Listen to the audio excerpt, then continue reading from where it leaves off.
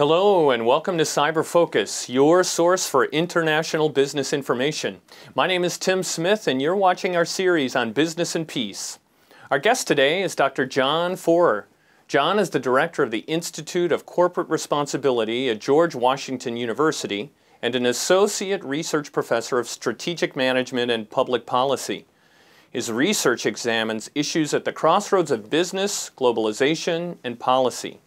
And his globally recognized expertise in business and peace studies has led him to participate in numerous international panels and discussions on this vital topic, in addition to his many publications.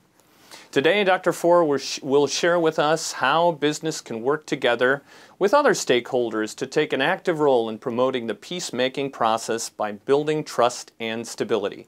John, thank you for joining us today. It's my pleasure. Thanks for having me. Could you share why business partnering with other stakeholders is so crucial to the peacemaking process? Sure. I think there's several reasons. We might think of them as a demand side and a supply side. Okay. On the demand side, there's such a need in many of these countries, failed states or fragile states, weak government institutions, and they're just not able to perform those kinds of functions, provide those services that we need for people. So we need businesses engaging the stakeholders to understand what's really needed, what makes for good public policy, what makes for good action, so that whatever efforts they do take fit well and are well received, right, by those groups. But I think on the supply side, when businesses want to try to take actions that promote peace, there's a great demand for information. If you think of it almost in a business context, they need to find that information in the data. They need to assess and analyze that data. They need to validate the findings. It's all very expensive. And if you were to do it unilaterally and on your own, it's so much cheaper in order to engage with stakeholders, in order to gather that information, make those assessments, and then believe that the actions you're taking actually will be impactful. That's important, obviously, for the people in those communities. But I think it's equally important for the business and their stakeholders to believe that when they are taking an action, they will be impactful, they will be money well spent, and they'll want to encourage them to keep on going and doing more. Okay, thank you. Yeah. In the United States Institute for Peace special report that you co-authored, it was titled, How Business Can Foster Peace. You mentioned that companies' impact on peace will vary in size, ownership, and industry. Could you explain how these factors affect a business's ability to influence the peacemaking process? Yeah, sure. Well, traditionally, as you know, it's been governments that have been seen as having the main control and the responsibility for advancing peace. And when they do that, they kind of start with a blank slate, or at least they have an opportunity. They try to assess what the problem is. They come up with programs or policies that address it, they resource it, and then they implement it. So the efforts that are taken, or at least we would hope the efforts that are taken, are really targeted and stylized to that particular situation. When you start to bring in business into the equation, well, obviously they're already set to do something completely different, right? They have their own strategic goals, they have their own cultures, they have their own experiences, organizations, all those factors that go up to making a business unique. So when we want to draw on those resources, we have to look at what is that business, what situation are they in, what skills, what assets, what possibilities might they bring, and then adapt that to the situation, right? Sure. I think too often people who at least are open to the idea of businesses promoting peace, but they want to give an assignment to the business as though it were government, right? And then if the business pushes back, then they get mad at the business for not doing what it is they want to do.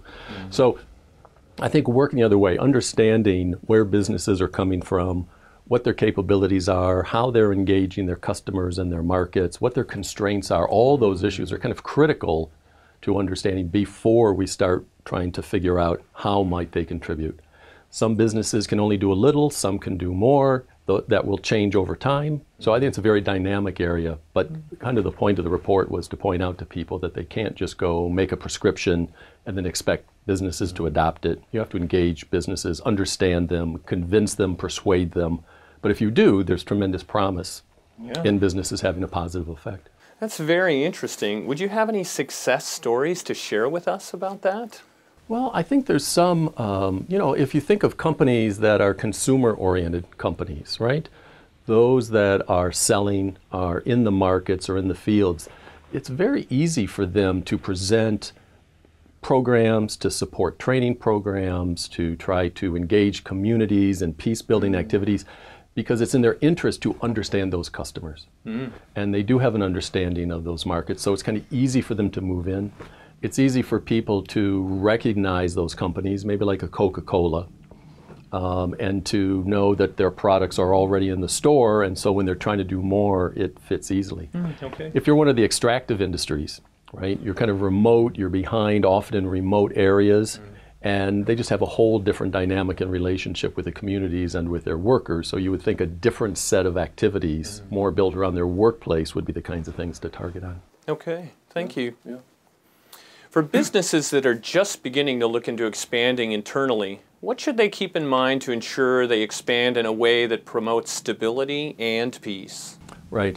Well, it's a tough question. You know, from the panels today, there's such a broad area of things that businesses can do. People talk about economic development. People talk about rule of law. People talk about good ethical behavior. But I think one of the things that they could pay more attention to is what they're already doing now. Many multinational corporations are very active undertaking policies and programs in the area of sustainability and sustainable supply chains. Or they've adopted their own policies in reaction to international events around human rights or human trafficking and other issues, and general corporate social responsibility programs. I think one of the areas that's most promising and would be helpful for business is to understand what is the impact of making supply chains more sustainable on peace. I think it's probably fair to say that businesses are contributing a lot to peace already and they don't even know it, right? So I think it would be really helpful if we could start to identify what are you doing now, and then the businesses can get credit for it, and then look on that margin and see what else might you do in a way which makes the supply chains more sustainable, or which makes respect for human rights, pushes that boundary even further, but at the same time advances peace in the area. I guess it's kind of a business twofer. Yeah. Right. But we don't know very much about that area. So I think that's something that if business is really focused on that, it'd be also a lot easier for them because they're spending so many resources and so much time already. It doesn't seem a big lift for them as though they're taking on a whole new topic area. Right, like you said, a twofer. Yeah. Yeah. Well, John, thank you so much for coming in to speak with us today. Yeah, it was my pleasure. Thank you. Thank you. That's all for this edition of CIBER Focus. Thank you for tuning in. If you have any comments or suggestions for future topics, please let us know at CIBER, that's CIBER, @indiana.edu.